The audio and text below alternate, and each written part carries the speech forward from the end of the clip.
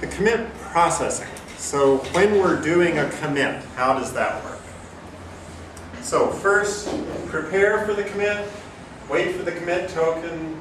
There's some gem commit actions, then some stone commit actions. We'll look at these in detail. So, prepare to commit. Place all new and changed objects on a fresh page in shared page cache. So the gem has some temporary objects or modified objects. It gets a free frame. It gets a free page. Puts that space into the shared page cache. Copies across. Generates a preliminary transaction log record that's passed to the stone. And the stone can actually write it immediately because it will later on put in something in the log that says either commit or abort. So we can create the log and write it out. Then the gem requests the commit token. Please give me the commit token so that I can do a commit. And the stone says, well, we'll have to wait until someone else is done because, you have to wait in line. Or it just passes it.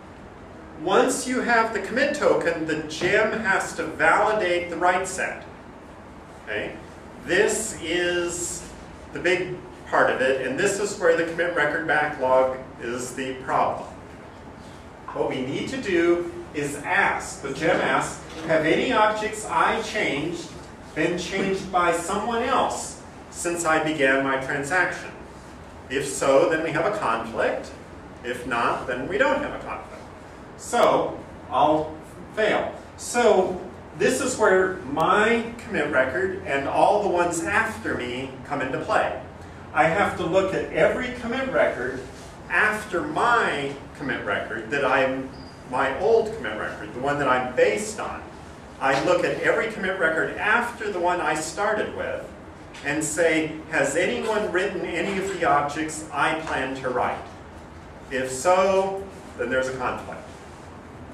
Once we pass that check, then I have to check locks. Have any objects I modified been locked? Does someone else have a lock on them? If so, then I can't modify them. My commit fails due to a lock conflict. So I have to look through all the things I plan to write and see if anyone else has them locked. If this fails, if I can't commit, then I go back to the stone with the token and say, that transaction I was working on, forget it, don't bother. Put in an abort record saying that transaction is not valid. If I succeed passing the various checks, then I need to build a new commit record. This commit record is going to have the objects that we've written. We send a commit token and then return the commit record for the transaction log, and then a commit token back to the stone. So this is our way of saying the commit succeeded. We validated, there aren't any conflicts, and there aren't any lock conflicts. Once the stone receives the commit request, then it will have to flush the tran logs. So the transaction records that we have generated need to get flushed to the tran logs, and we were discussing this during the break.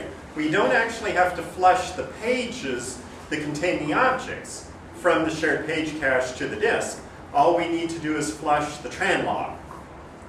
So, description of changes, then a final commit or abort record. Then the stone, when it's finished the tran log, it will send back a notice saying, your commit is now succeeded.